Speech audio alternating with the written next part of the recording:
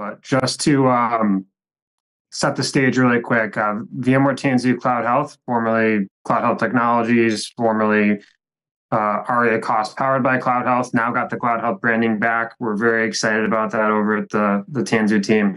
And what we're going to be talking about today is our cloud FinOps and optimization solution, which is CloudHealth. So real quick, going to fly through because I know we're bumping up against it. So we first log in. This your dashboards are your cup of coffee view in the morning. So they're super customizable based on the reports that are meaningful and impactful to you. But the purpose of CloudHealth is to visualize your costs in meaningful and impactful ways. So when we start talking about reporting, like seeing how much you're spending on EC2, that's great. But how do we start getting into something that's a little more meaningful, a little more impactful, a little more tangible? So jumping into our cost history report, under reports, cost history, by far our most used report, we want to start talking about what we call perspectives. And we start talking about perspectives. It's lenses to view data. So we have a lot of perspectives that we see people use, like owner or project, application, cost center, things that are user-defined ways to group data, whether it be EC2 instances, S3, whatever, to make something tangible, to see who is spending the most in the cloud, or what application is spending the most in the cloud, and being able to really start charging back and showing back some of those spends to the business unit, to the user, to the application that's really impactful. So when we're in our cost history report, kind of show you the power of starting to carve up data in meaningful ways, I want to start figuring out who's spending the most, right? I want to start figuring out who is our biggest offender, who is our biggest spender in the cloud. And I have categorized by our owner, anything with a P is perspective. So I've categorized by owner. You can see here we have a ton of different users, 192 more users. Our biggest spender is Ben, is this guy right here, this blue bar. We are going to pick on Ben. So now we can start carving up data. It's good to know who's the owner, but let's start actually making meaningful moves with filters, with some of these perspectives. So I'm going to go to filter. I'm going to select Ben. I'm going to say, all right, show me just what Ben is spending. Very monochromatic chart, but that's because I haven't changed the category. I'm going to say, I want to know what projects Ben is working on the most. And so when we do this, now we get 6 projects that Ben is spending money on.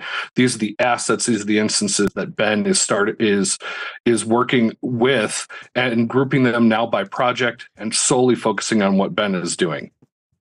I can either click, I'm not going to do it to save time because it takes a little bit to load because we're talking thousands of dollars. I can click either on the chart itself, or I can go down here to our nice table and click on one of our blue hyperlinks. It takes us into a drill down, and a drill down is showing the actual instances from our AWS bill that are actually a part of, whether it be our spend on the tour project for Ben in 9/23 of September.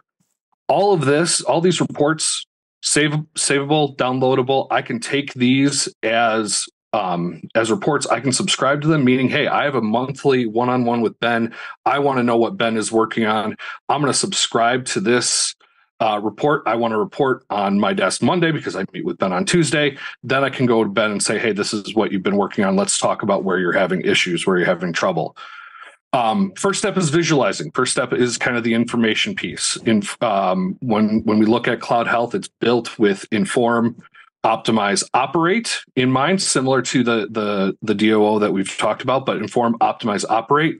So the next step is, we've seen how Ben's using the money. We've seen where Ben is spending the money and where he's using it in the clouds. Let's start making the most of every dollar that's in the cloud.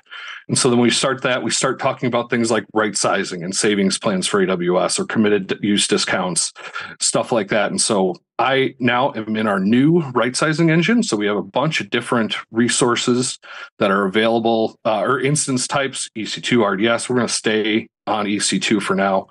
And you know what? Power of our new right sizing engine is the ability to define efficiency targets. So we give you as the customer the ability to define what your ideal environment looks like. Some people like to have a little more headroom for production in case of spikes. Some people like their dev environment to run right at where it needs to be. So maybe for dev, this is up to 90%. And if we know that it goes over, we need to go under. But maybe for production, it's 60. So we have room for growth there. But with our custom efficiency targets, we give the customer the ability to define what is available to right size. And so when we first log in, we're going to use our average efficiency targets for time, last 7 days.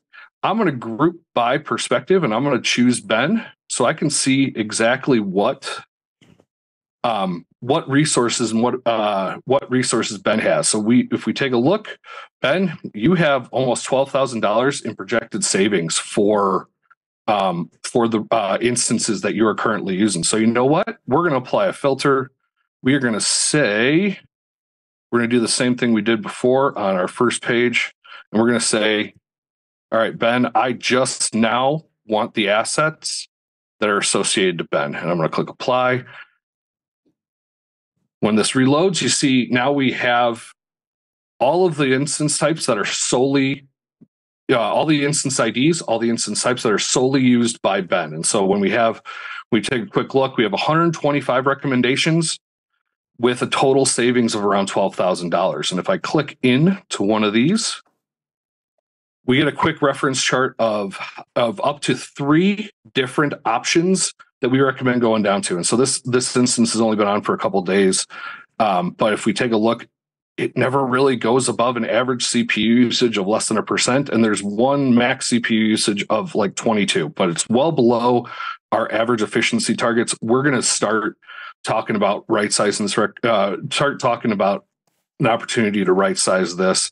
We can save potentially, even on just this instance, almost $350 if we go down to that relies strictly on retail price. I mean, this is not counting any sort of discounts, any sort of reserved instances, anything like that. Mike, I believe right now it is purely based on the on-demand cost, correct? Yeah, correct. Yeah, some of the reason why we have new here is because there's functionality that exists in the previous right sizing reports, which is why they're still there, right? So, like in the case of Azure Virtual Machine right sizing, for example, you're able to take into account how reservations are applied, disk support levels, premium disk support, things like that. And all of the logic that is in the previous generation reports isn't available in the new one. We have both in tandem there as well, because the new one makes it a lot easier to operationalize this, right? In addition to the up to 3 sizes, we'll also recommend going up in size if you are under provisioned based on your efficiency target, where you expect your utilization to be. And all of this is built on GraphQL API so that you can actually get these recommendations programmatically and integrate them into your change control pipeline. Right. So Ben's workload is running in production.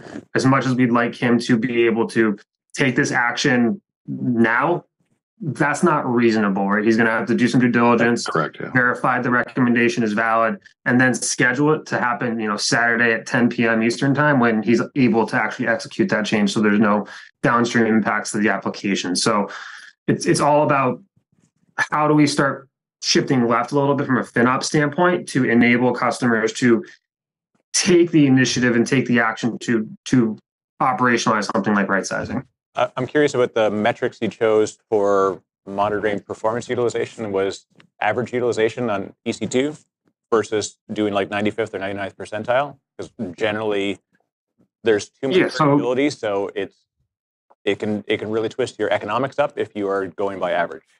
Well, average is the default, right? You can completely customize these. The example I like to give is, hey, I have a production efficiency target, and that efficiency target range is, max CPU, max memory, max disk, which is file system utilization, 50 to 80%, right? I don't need it there all the time, but at some point over the last 60 days when I'm analyzing my application, that's where I expect those utilization windows to dip into it, right? And if I'm not hitting that, give me a few sizes to go under to decrease.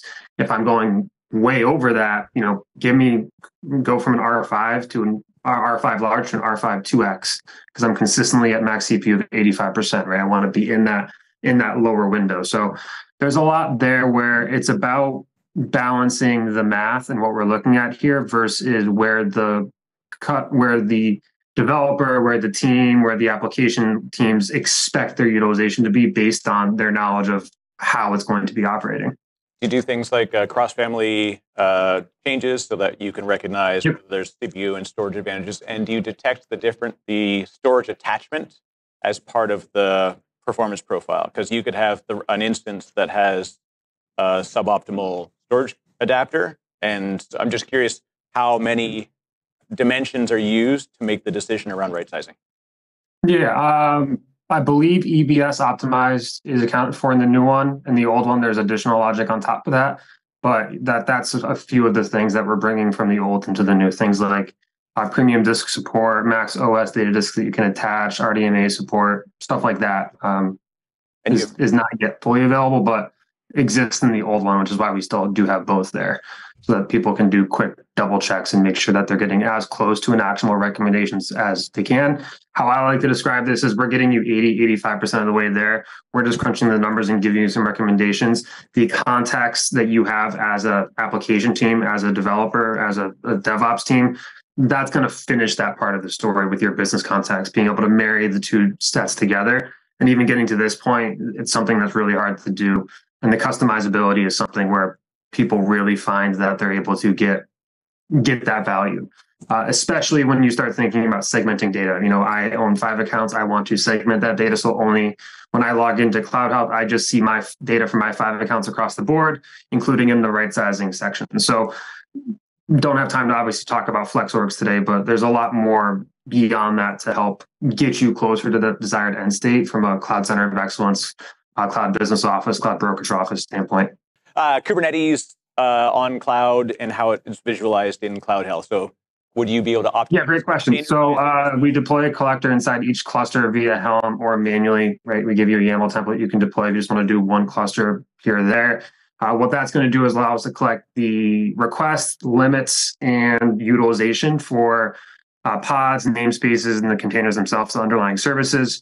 What we'll do is allow you to visualize what you're seeing here as the new cost history report built on our Flex report engine. So this is basically a SQL-based query of the underlying cost data, distributing the cost from the clusters we identify through the API calls we make into the actual resources and what we can see in scope of the collector itself and the nodes.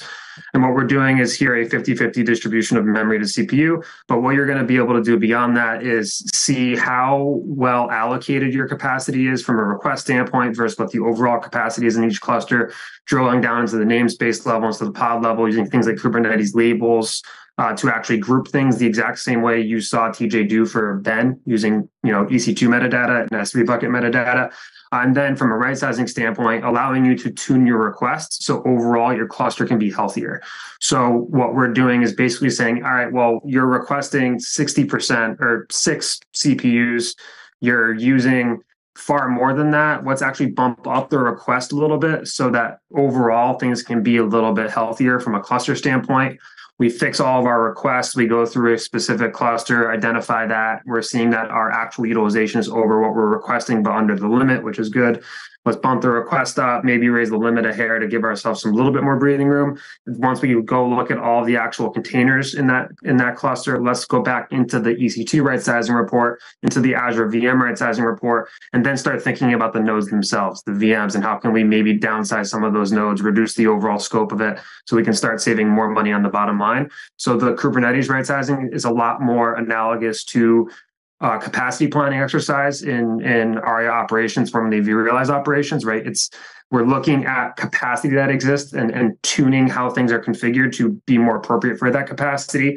And the actual cost savings impact would then be based on right sizing the actual, in this case, EC2 instances. Great, thank you. Just share the slide, please. Scan the QR code for trials and all the fun stuff. And if you have any questions, please feel free to reach out.